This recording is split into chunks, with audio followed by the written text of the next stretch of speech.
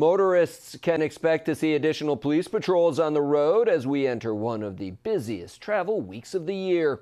Broome County District Attorney Paul Battisti was joined by local law enforcement agencies today to raise awareness about the dangers of driving under the influence.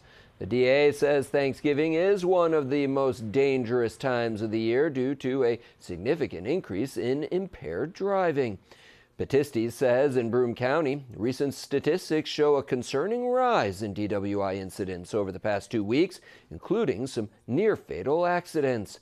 Battisti says starting tomorrow, there will be more police on the road than average, increased sobriety checkpoints, and additional DWI-related messaging. It's as simple as have a plan. Use a ride-share program. Designate a driver. If you suspect a driver is impaired or intoxicated, call 911. If someone should not be driving, please take their keys.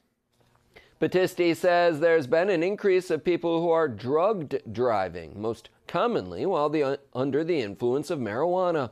He says if you are pulled over while under the influence, you will be arrested and prosecuted.